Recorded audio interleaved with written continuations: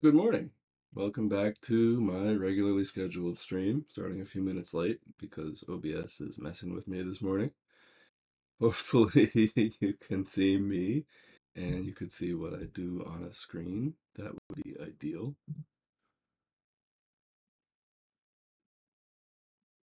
Yeah, you can. Okay. So I'll take it. I'll take it. Today we are going to continue along the path that we have been forging the last several sessions, which is that I still want to integrate OAuth 2 in general, but also GitHub in particular, into ikiwiki, the web content management system. So I'm going to try to do that. Pull up my dashboard here. Where we left off, maybe you just noticed it. I was able to click preferences and have some kind of authentication happen that then delivered me to a URL afterward. And there's just a lot of details to work out. In the last session with Ryan Latta, we got the communication with GitHub's OAuth working. So to recap how that goes, I registered this application, GitHub auth.local. Magic wand is going to work today. Yeah. So I registered GitHub auth.local with GitHub as an OAuth application. And as a result, I have a client ID and a client secret.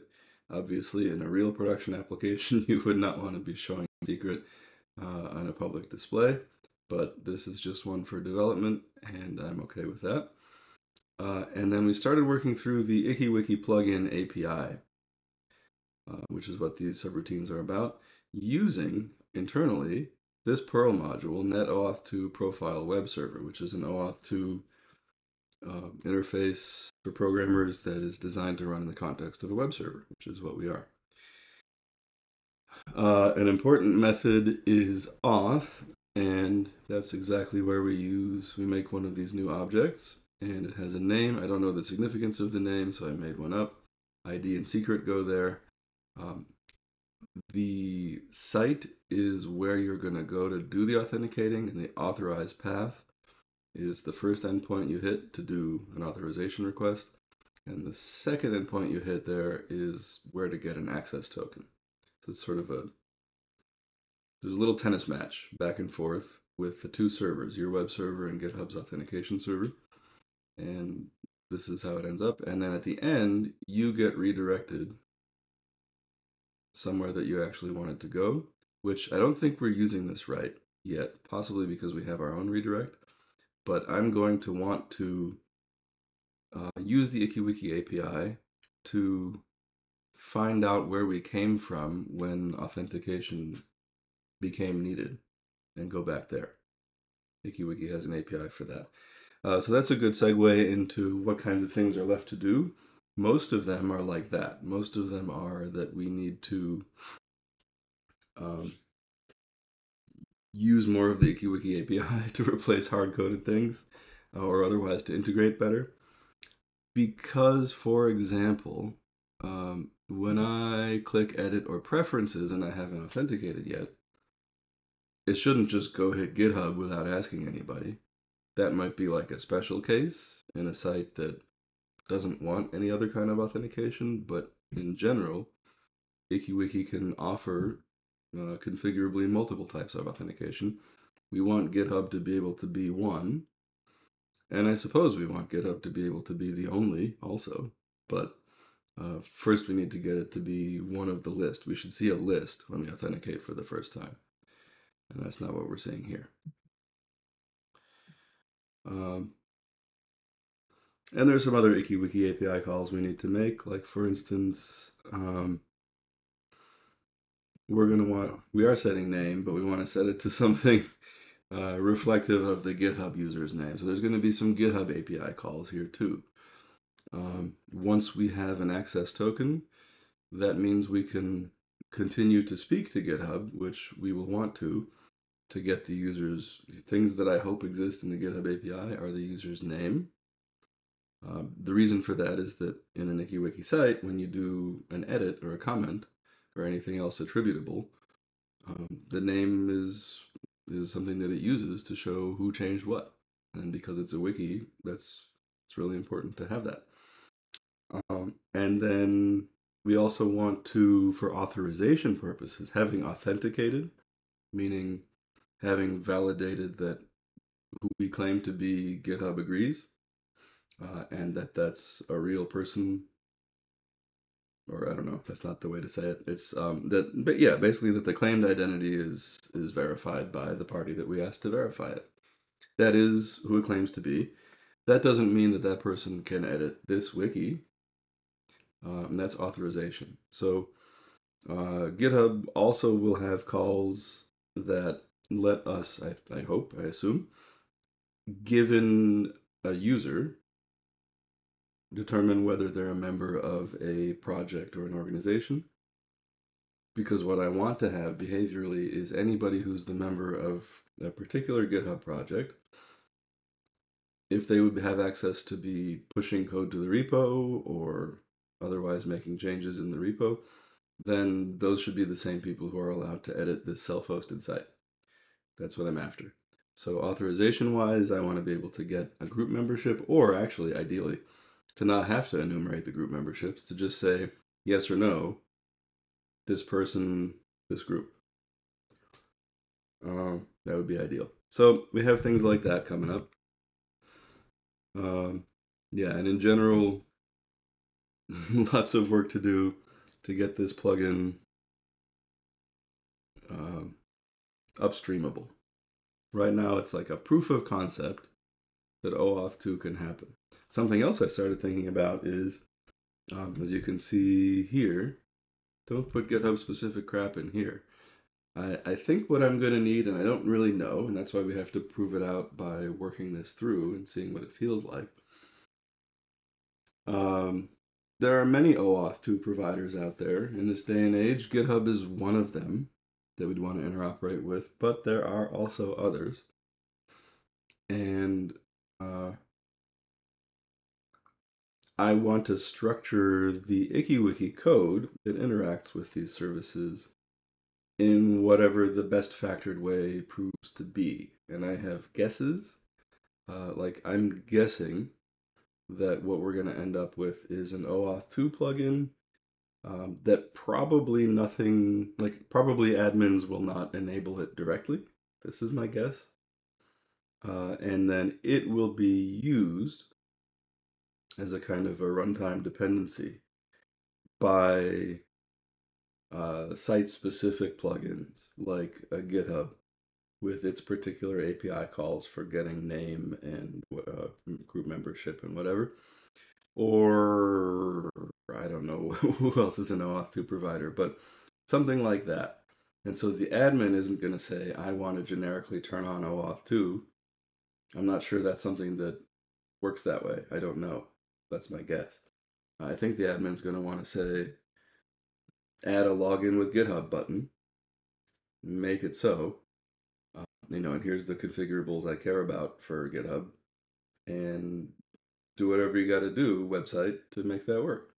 And so I'm guessing the factoring is going to be that the OAuth 2 stuff goes in here, admins don't load it directly, and they will load plugins like a GitHub or another site that they want to add to the list. And that also would mean then that to add a new OAuth 2 based site to your login options requires writing a little plugin. So we either want, if this is the right approach, which is all to be determined, then we want to either make it extremely easy to write with very few details required, just the bare minimum, or maybe make it so that that's not how it has to be done. I don't know. I'm just trying to feel my way around here. In our last session with Ryan, we got authentication working, which I was not expecting to happen so quickly. So let's move on to what we can see to clean up. We did this. We figured out the callback URL. I had this problem to begin with that I don't know what they're going to tack on, so I don't know what, like, should I give a partial query string? Should I name a parameter that I want it to be named and they're going to put the value, or what? And it seems like they parse the callback URL and then determine the format that they should add to it. So at any rate, that's been figured out. That's been figured out. Um, if I need to do this again, that's where. Let's just drop that at the bottom.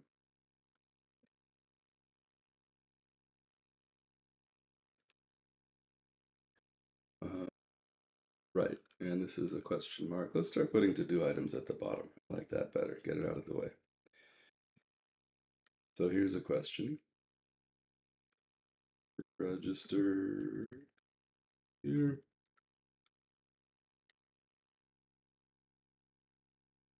Actually, admin needs to register their ikiwiki site here. And when I document this eventually, I'll need to provide, what should you give as the callback URL? And that depends on your ikiwiki configuration, for example. This was a question about the query string that we construct. Because, because the way that I gave the callback URL to GitHub when I registered was that there would be a parameter called auth2. And I think this is not risky, my understanding, that every ikiwiki plugin that wants to have its way with a query string makes up a unique enough key that other plugins won't use that it will use. And I think that's all that that means. But before we ship this, I should convince myself that that's true. So I'm going to leave it there as a question. It's an easy enough thing to change. If I really had to, I could even randomize it and store some state in ikiwiki's little Berkeley database. Um, I don't think any of that's going to be needed, but I just want to make sure I answer the question before we're done. Right, so we're going to need a button that redirects to there. What happens now, for some reason, it goes straight there, and that's kind of antisocial because I do have other authentication plugins enabled. So I don't want it to choose GitHub Auth for me. I want to choose. So let's see what we can do about that one. Let's organize our to-do here. All of that.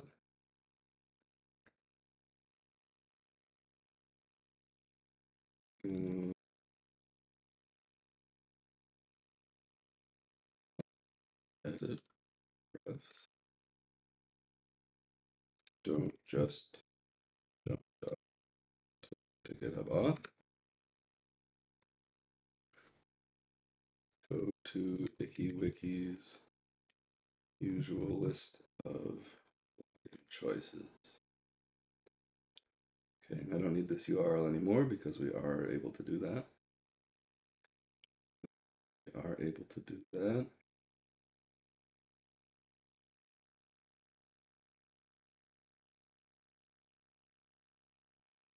I'm going to keep this text though. Ted explains the sequence. That's from JitterTed. Just conceptually, I want to have that in case I need to think about it freshly later, because I don't totally understand how this works. I roughly understand how this works. Yes, don't put GitHub specific crap in here. Let's put this a different way. Once otherwise well factored, figure out where GitHub details need to go.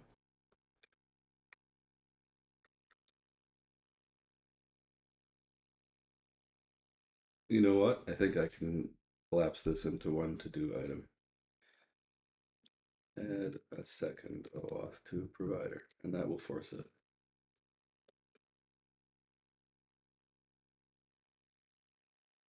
Another thing we need to do is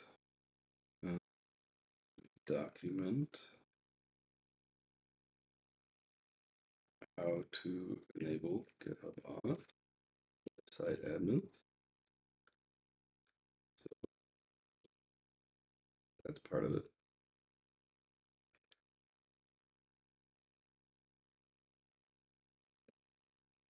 They put fallback, etc. Oh, what else is coming up here? Yes. So there's some to-dos sort of sprinkled through the code. Let's get those organized. You know what? I'm tired of this. I want to start doing the first thing. That's good enough for me. So when somebody hits edit or prefs on a site with this enabled, we want to go to ikiwiki's usual login page. For that, I believe we can do so by borrowing from the OpenID plugin, which is conceptually somewhat similar. So here's what the OpenID plugin does when it is loaded. I think we want to do similar things. So we have a get set up and an auth. We don't have a form builder set up. We don't have any of the other load plugin or register login plugin stuff. I don't know exactly what it does. I want to see what form builder setup means in the ikiwiki API.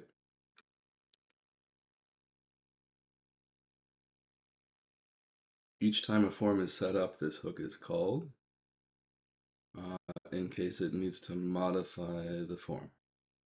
It does not validate or display, but it modifies the form. So what is OpenID doing about that?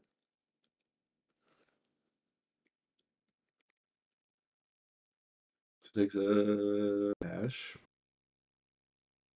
It's got the form parameters. It's got the form, the session, and the CGI objects. Okay, in the event that this is a preferences screen, we do something.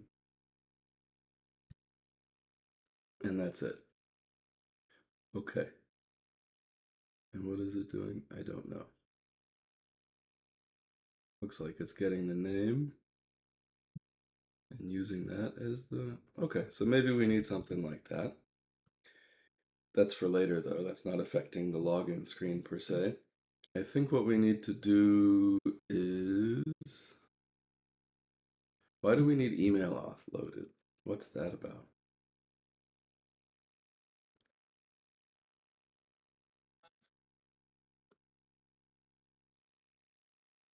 Using an email address as a login? Why does OpenID need that?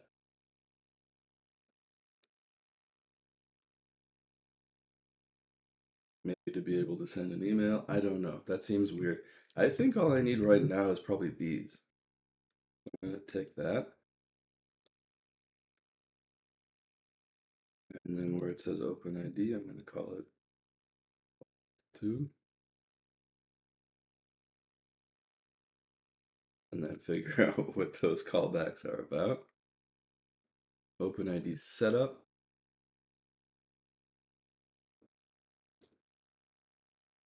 Login selector.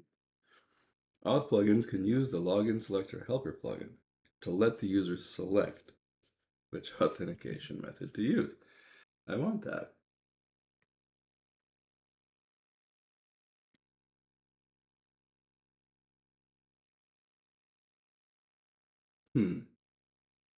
Okay. So ikiwiki has this pattern in some plugins because there's so many dependencies, and many of them optional depending on which plugins you load, that it tries to load the dependencies at runtime in many cases and just disable the feature if they're not present instead of failing to do its job entirely. So I'm just going to follow this pattern until proven otherwise. Take this whole... Yeah, these are the ones that we're borrowing right now. They're right under get setup in that example. So again, let's go for auth 2. I'll come back and actually think about this in a second. I'm just changing the names of the tokens. All right. So setup, if we can load the module, I'm going to need that method too.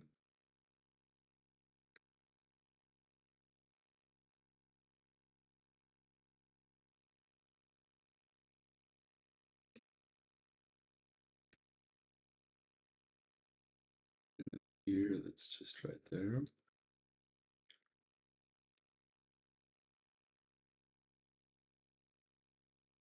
That's not the one.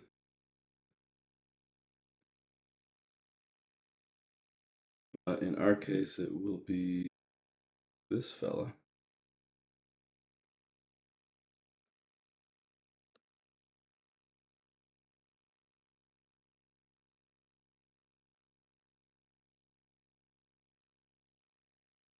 Yeah.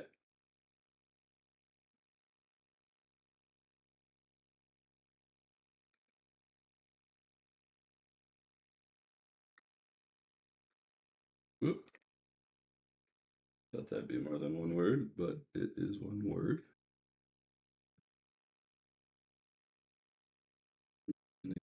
Go off two. Yeah. All right. And so that satisfies that. What do we mean by this?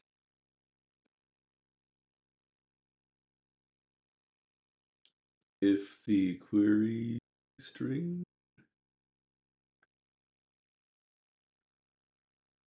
has an OpenID identifier defined, then we will stick that in the template. I don't know what that does to what. So I'm going to say for now,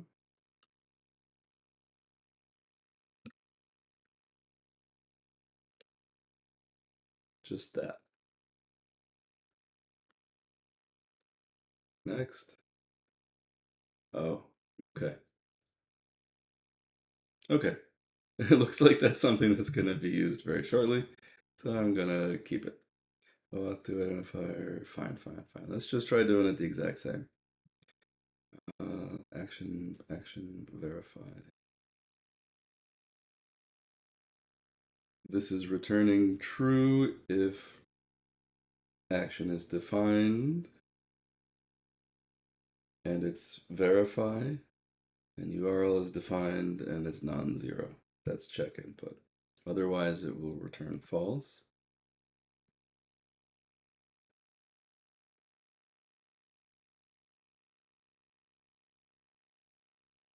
And then OAuth to auth.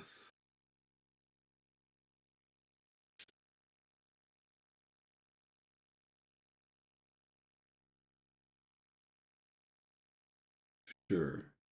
So then what's validate? Really cargo culting here.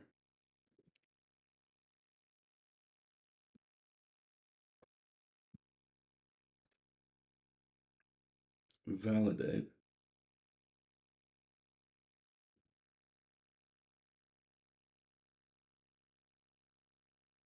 Let's come back for this. Let's see if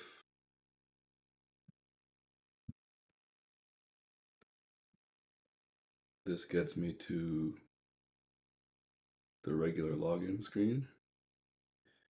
No.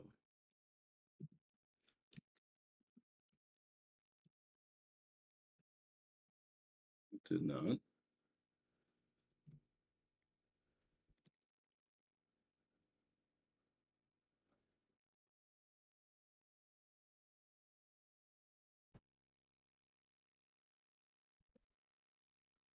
We're trying to do this, but loading did not seem to have happened despite this. Yeah, I think what we need to do is remove our session cookie and try re-authenticating. So let's do that.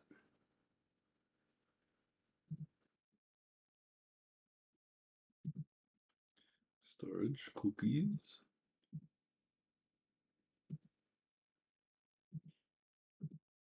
Yep.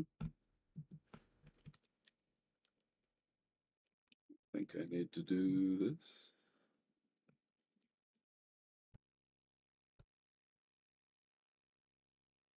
Oh, why not?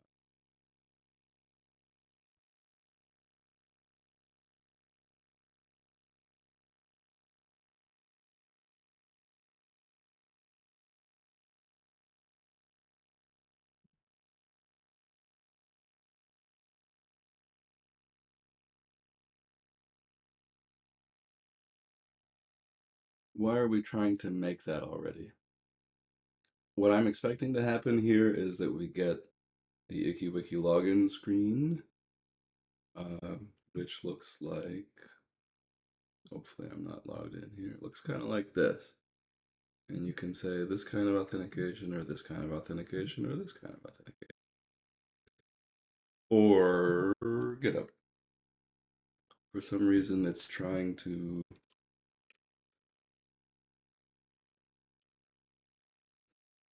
load. It's trying to do this new, which is right here on line 66. When we call auth,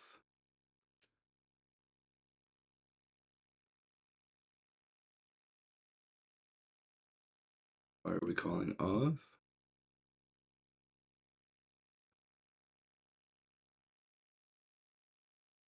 Not clear to me. Especially if we don't have any crookies.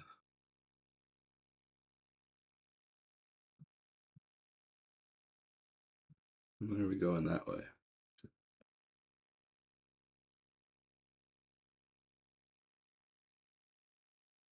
Okay.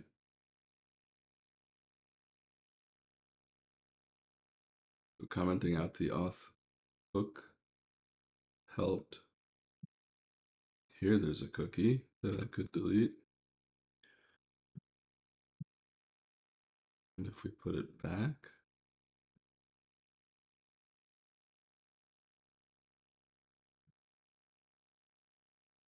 I don't get that.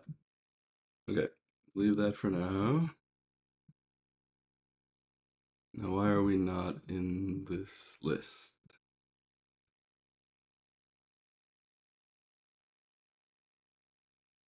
Is it because I needed to do the form builder stuff too? Quite possibly.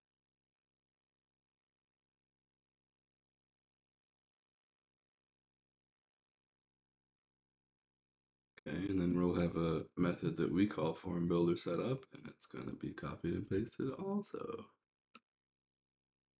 And as I gradually understand what I'm doing, I will improve the situation.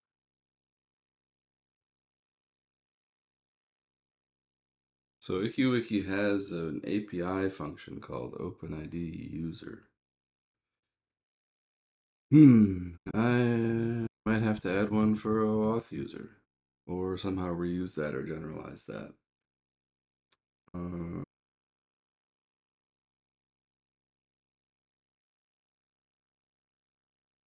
But that's for the preferences screen. So then I'm not sure how this would help, other than maybe indicating that I'm interested in the form.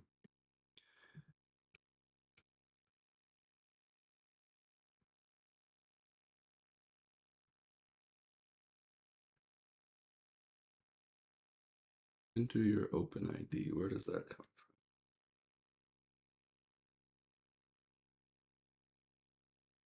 It's our template.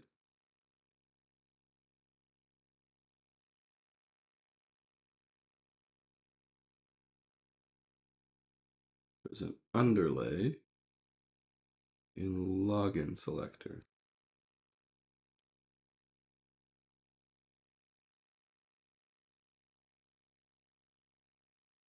Hmm. So maybe I need to be working on this template for the login selector plugin in order for us to be able to be in the list. What about password? Is that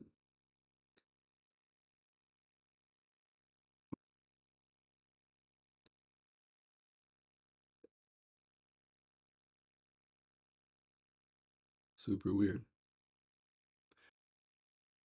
Okay. So then maybe I need to be duplicating some OpenID things again here. I don't feel really good about any of this.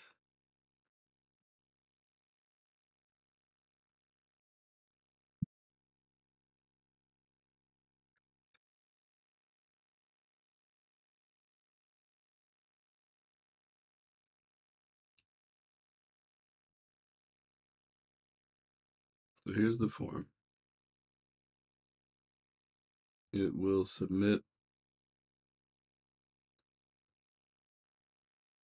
to the ikiwiki CGI URL. This is the login selector form. Select login method, part of a legend. Hidden types, login choice. If there's an OpenID, if there's an email. All right. Then I think what I'm doing is duplicating these things.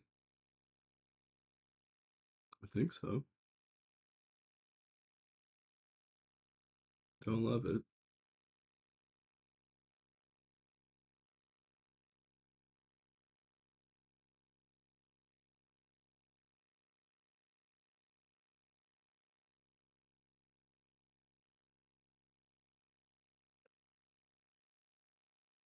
I don't know where we see that H3.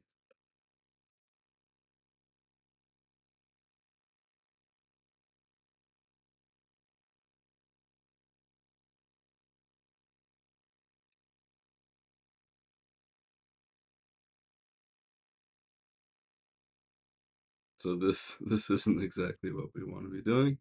I don't think. We want like a button, right, that goes to GitHub. But first I want to get something to happen. And I think it's not going to be enough to do that, but maybe I'm wrong. Let's see.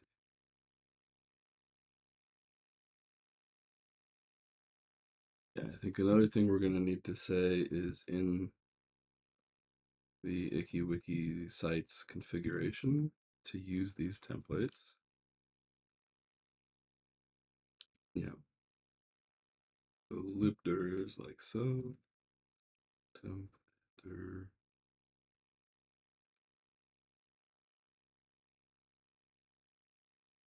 Ay, ay, ay.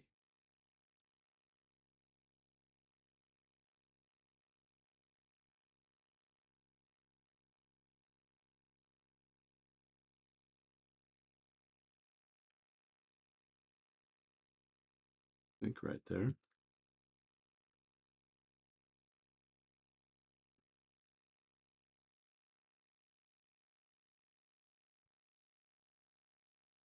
Okay, maybe. But also, I think we needed to do something in here.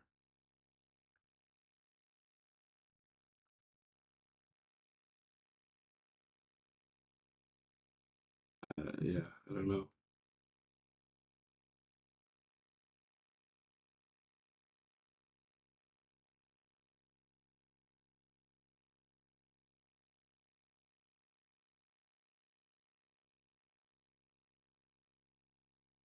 Trying stuff.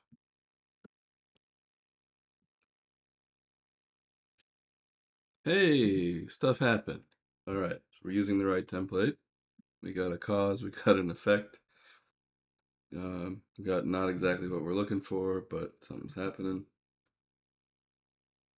Okay. All right. That got screwed up.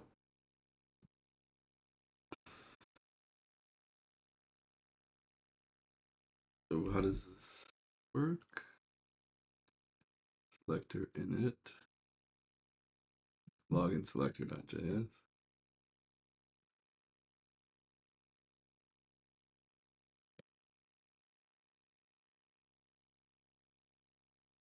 Where's that?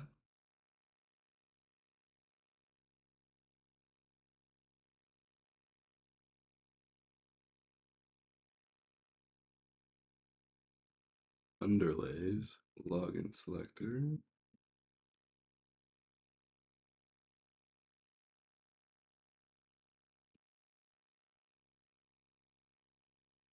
Input ID, login methods, other sign-in ID.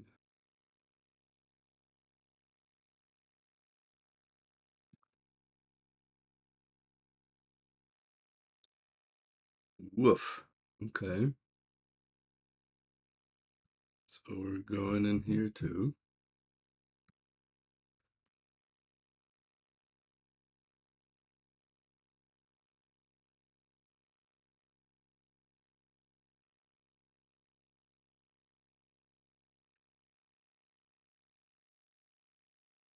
Right? Maybe. OpenID is really sprinkled in here.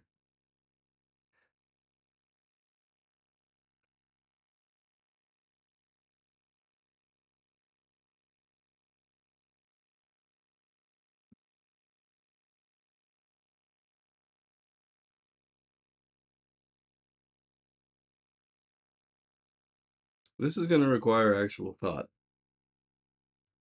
which I didn't think I was ready to be doing.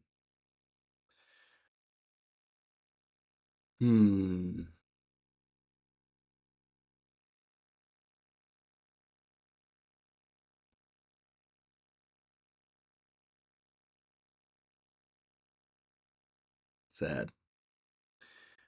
I'm just trying to smash stuff together. I figured it would be easy enough to do, but what I'm finding is that however OpenID support was added required a lot of integration points.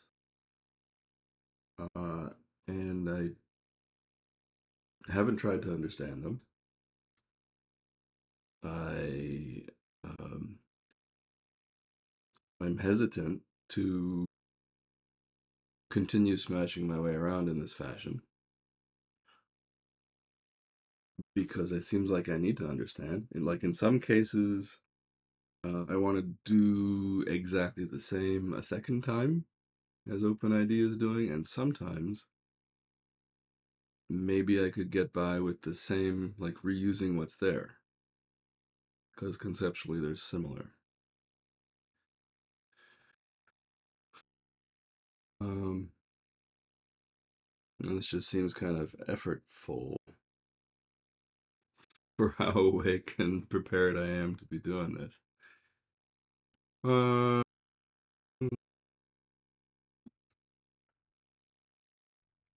how much OpenID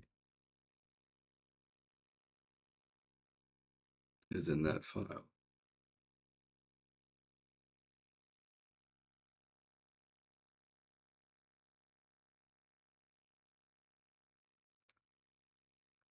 All right, so what is this? If it's still there. Simple JavaScript OpenID selector. Hmm.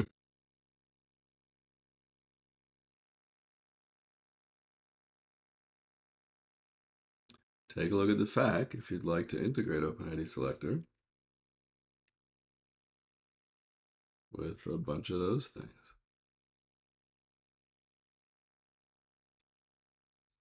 Anyway, this is probably not where it lives today.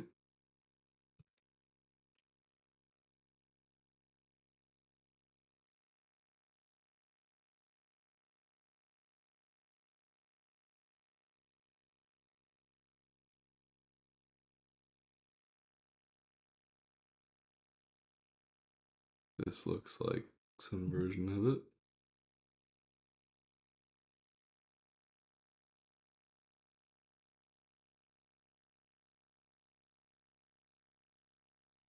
Not clear what the real fork should be. So let's take a look at the FAQ.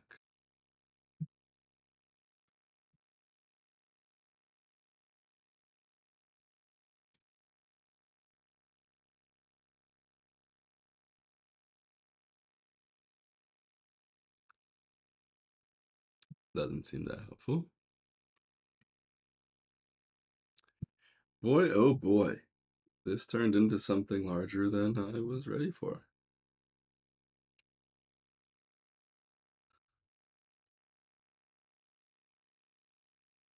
So we've used this.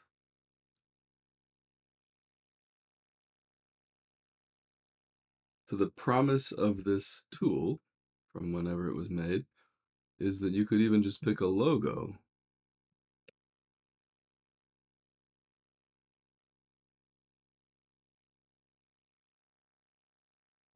Right, I have that over here.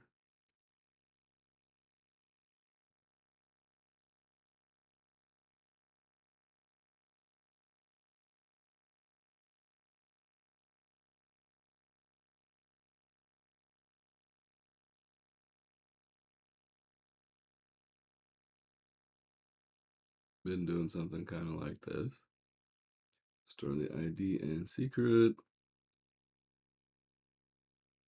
Generate a user access token.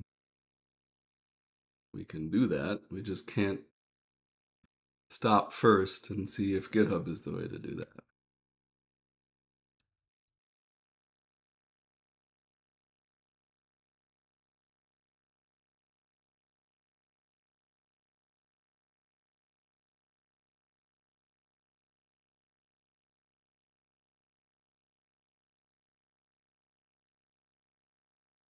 Check your progress. Make requests on behalf of the user. So for example, get information about the user with the user REST API endpoint.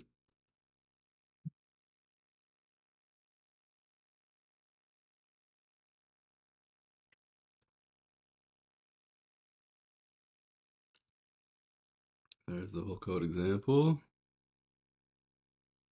Securely store your client secret.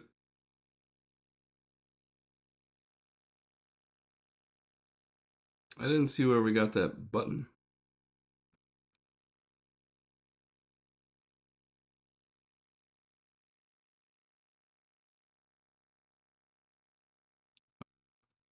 You should see a link with the text login to GitHub. Okay. Boy. So this was a spike, and the result of the spike is, whoa, let's reconsider. Um, do I really want this end state for ikiwiki, whatever it is? Yes, I really do. When OpenID was a going concern, I don't know a lot of sites that offer it anymore, but when it was cool, it was great. Um, and when it interoperated with sites the way that OAuth 2 seems like it might, it was really handy. And I would like ikiwiki generically to have the new version of that. Do I specifically need GitHub? Yes. Otherwise, I would have to somehow duplicate for every person who contributes to the project, my particular project, not Qmail. Uh, just duplicate everything about who's allowed to do what across GitHub and self-hosting. And we're not trying to be self-hosting, we just need a more capable documentation site. I guess the duplication wouldn't be the worst kind, but it's in my spare time, and I don't want to be wasting my spare time or managing it. The membership of the group doesn't change that often, but that's actually an argument against this being okay, because it's unlikely that I'll remember that I need to do things in two places if I do it that rarely. Um, could I do it the easy way now and do the hard way later? Maybe. Maybe I could just set up ikiwiki with like specific permissions somehow. Yeah, you know, it would be an easy enough way is ignoring web editing, because ikiwiki can be, uh, you can edit an ikiwiki just by git push. It has a post update hook. We're working with people who know Git, so that might be plausible. the way to edit is to git push, and then I can take their public SSH keys and put them on our self-hosting Git where the ikiwiki site is, and that would work well enough. Just have to distribute SSH keys. And then we could be getting started with a self-hosted documentation site. So maybe that is the way forward. If my collaborators on the open source project, not Qmail, are comfortable with either not editing the wiki, because I think most of the time, most of them don't, uh, or having to do a git push to edit the wiki and then see if it works by rendering it on the server, or setting up their own ikiwiki instance if they're really motivated and then rendering it locally before they push. If they're okay with that, at least for some interim period, then we could migrate much sooner. We could migrate as soon as I can stand up a site and get the content that's already in the wiki. So you know what? I'm coming around. I was trying to do this as a prerequisite so that there would be no friction for my open source contributors. Um, but maybe there's sufficiently low friction anyway to just move it and add web editing later. Maybe that would be fine. I'll have to run that through with at least one of them just to make sure I'm not choosing obnoxiously on other people's behalf.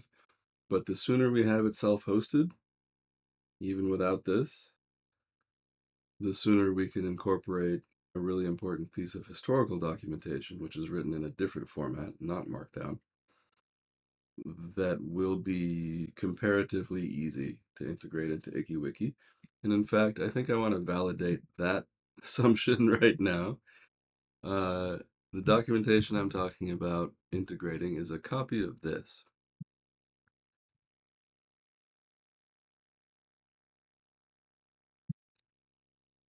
So this is called Life with Qmail. As you can see, it was last updated probably around the time NetQmail was last updated. Not Qmail, NetQmail, the predecessor. And Dave has given me a copy of his local source repository with all the revisions to this document. This document is some of the very best online documentation that we've ever had for Qmail, and I want to be updating it, but the way that it's hosted right now, he's not hosting it, someone else is hosting it, and they're not really open to having it be updated, but Dave was open to having me fork for our purposes. And my vision for that is that it's a great sort of tutorial on how to get things going that was written in the era before good packaging of Qmail was possible. That's one of the things that not Qmail has made a dent in already, is that we want things to be packageable, and we've made it so. And it's also written in an era where everybody had to be applying their own patches to be able to get Qmail to do what they needed. And that's still true in the not Qmail era, but it is getting gradually less true over time. And so we want to be able, like, this is a long document because historically you needed to learn a lot of things and do a lot of things manually. And so you need to know what they all are. We're trying to make those, trying to lower the cognitive load of getting a not Qmail system going. And so over time, I would expect the list of things that have to be documented in this way would become smaller. Like certain patches, when they are integrated or their equivalents are integrated into not Qmail, that's a historical footnote. You can always go look at the original Life with Qmail and see what used to be the case. But over time, our documentation should generally be getting shorter. except for things like, new features that need some of their own documentation. But in general, this should be getting shorter, and we need a way to manage it. So my little validation step here is, what was the format that he provided, and what can we do with that? So let me pull up off screen where I have some notes. I can't even remember where I have this right now.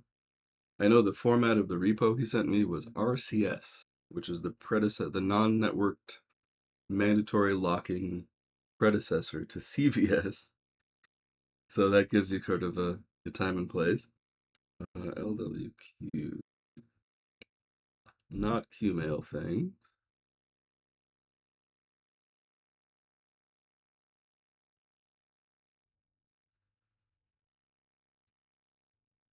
SDF.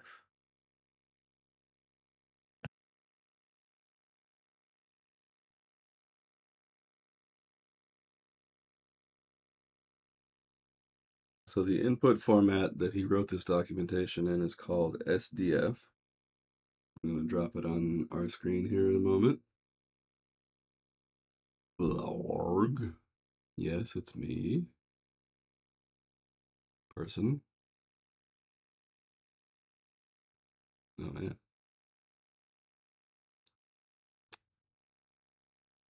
Here.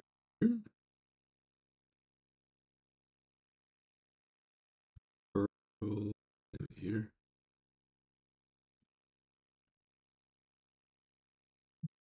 That's the one.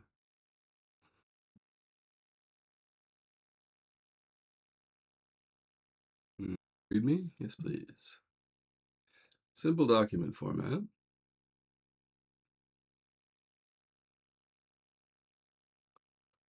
High quality outputs, variety of formats from a single source. HTML. So what I need, the hypothesis that I'm trying to, I guess the assumption I'm trying to validate here, that if I if I put GitHub authentication for ikiwiki on hold so that I can self-host the existing Markdown wiki and quickly import Life with Qmail into it, that assumption depends on a couple things. One, that there's existing code to render this input format that's in Perl, ideally. I guess if it was any program I could spawn it, that would be good enough. But ideally Perl, because ikiwiki is Perl. That would be great. And another assumption is that because ikiwiki has this assumption, for any there's a one-to-one correspondence between input files and output files. So if it's one markdown input file, you get one HTML output file. If it's one text style input file, you get one HTML output file. If it's a PDF input file, you get exactly the same PDF output file. But you don't ever have one input file that makes multiple output files. So one thing I need to be sure of, and I think it's true because this is probably like all the options, PDF, PostScript, but this is one long document. And so I think it's the case that when we generate HTML, we're not generating like a whole tree of navigable files. We're generating one. And as long as that's true, or at least that's an available option in the thing that does the rendering, then this should be pretty quick. Another thing I'd want to validate are what are the dependencies of this thing to do the rendering. Is there anything tricky in there? But my experience with input formats for ikiwiki, which I've added before, it can be very fast. It can be 15 minutes if we know how to, if there's a Perl module, we can easily load it. There's not much to configure to get the output that we want. It can be super, super quick. One thing we might need to do that wouldn't be quite as quick is I'm assuming that it's going to generate a complete HTML document all by itself and not sort of leave you a blank header and a blank footer. If it can, that would be chef's kiss. If it can't, we'll have to strip ourselves so that ikiwiki can do the same thing for that page that it does for every other generated HTML page on a site. But that's relatively minor. That's not a big deal. Requirements. To generate PostScript, which we won't be doing. To generate PDF, you need Acrobat. This here. Yeah.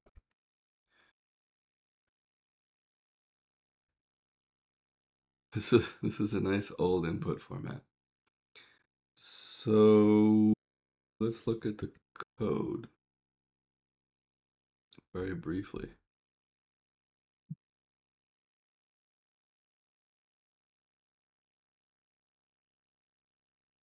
This looks like the little command line tool, SDF.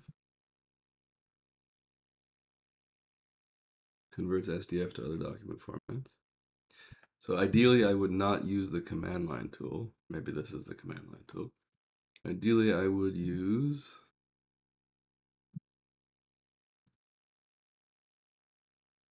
oof, how is this supposed to work?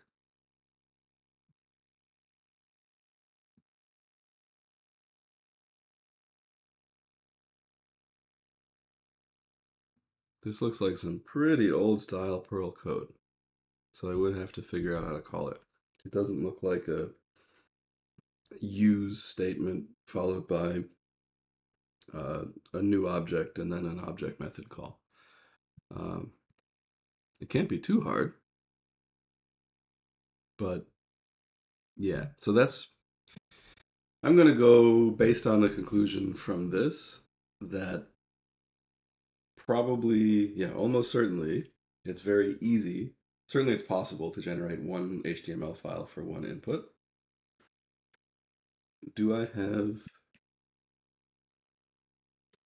my, yeah, that's where I have it. Okay.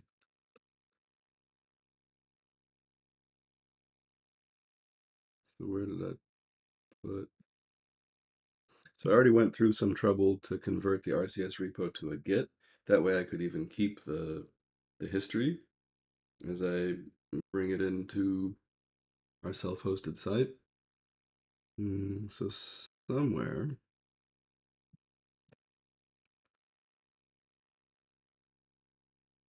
that might not be how to find it.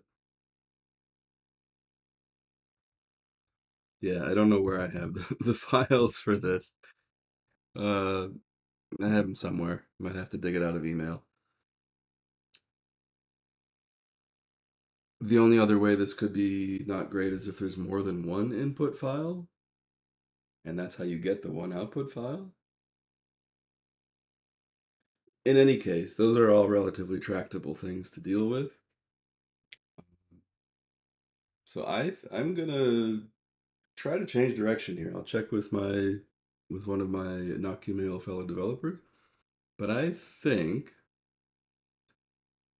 that I should just go for self-hosting using Git to edit the wiki, and then later, as we get web editing working, then we can have that too. And that way we can be self-hosting our documentation much sooner. So I'm probably going to go that route, and maybe next time I stream, I will be showing you how to work on input format in ikiwiki.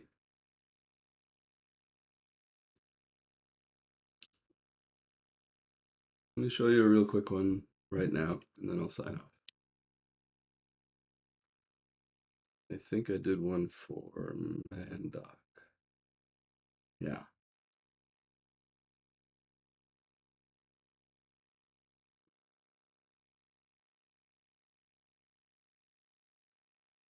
I think it's all in here. So this is in progress, but it's pretty basic. There isn't a Perl binding for Mandoc, so this one I do call out to a program. This is a way to, this is not upstreamed yet. At some point I want to finish this too and use it on my own site. But it's a way to take a Unix manual page and turn it into a web page. So for example, like if you go to man.netbsd.org, this is not using ikiwiki, But a lot of other things on netbsd.org do. So like packagesource.org is an ikiwiki site. Um, wiki.netbsd.org is an ikiwiki site. We have others. This could easily be an ikiwiki site, and then maybe sort of lower the marginal cost of administration maintenance if given a collection of NetBSD manual pages, they could be rendered statically to HTML, including sort of cross-reference hyperlinks and whatever else needs to happen to make a well-rendered manual page into HTML. So Mandoc is a tool that can do a lot of this if it knows what to do, and Perl is a language that can certainly do the rest. So this was my idea, that it would be really cool, both for my own usage to publish man pages for my software on the site with the software, and maybe someday to replace this use case and have it be slightly easier to live with. So the way this works for an input format plugin, you have a check config, you have a get setup, you have a sanitize, and I think that's all I was doing so far. So check config, make sure that you've defined the things that have to be defined in your configuration. Get setup tells you which things are configurable. And then sanitize is like a post-process step, I think. And then the real bulk of it is this HTMLize, which turns the input, whatever it is, into HTML. And the way that works with Mandoc is that you pipe the output of Mandoc with this argument into an array of lines, and then join that into a string. Now you got an HTMLized version of that content. And then I try to post-process a little bit, like you can see here. When there's a reference in one man page to another man page, we want that to be a link because the other man page will be there if we're lucky. So this is like an input format plugin, and it was relatively quick to do. Another one that I've done, I think, is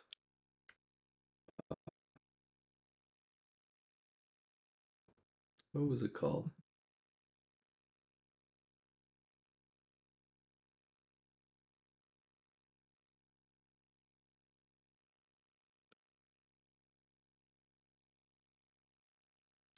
I think I live coded one as part of this talk. That's right. So let's find out which one it was. At the Pittsburgh Perl Workshop in 2014, somebody announced a new input format for text. And I thought, I'm giving a talk tomorrow about ikiwiki. Let me demonstrate making an input format plugin for it.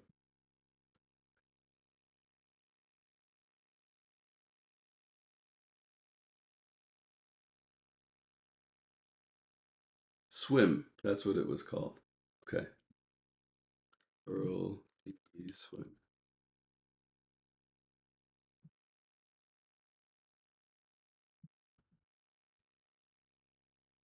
A plain text markup language that converts to many formats, including HTML. So this was a super easy one to do. I don't know if I still even kept it around. I guess so. Ooh.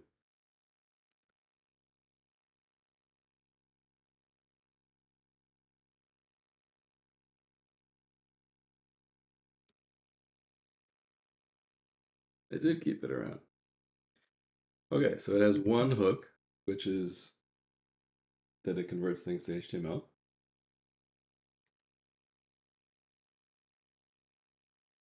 And here's how it works. It loads the modules that Swim says to load to convert to HTML in particular. And then it makes a new grammar, it makes a new receiver, and it puts the content in, and you get it back as HTML. It can be this easy. I did this in minutes on stage, programming out loud in front of a crowd. So in principle, input format plugin is easier than authentication plugin. In practice, in our case, probably still true. And I think that's what I'll pick up with next time. So let's sign off for today with the conclusion that probably I'm going to defer GitHub support until I can have more pair programmers that know these things that can help me. And probably I'll pick up with getting self-hosted first and adding this input format plugin as soon as I possibly can first. So more ikiwiki next time. And thanks for watching the stream, watching me struggle through this and think about it out loud. See you next time.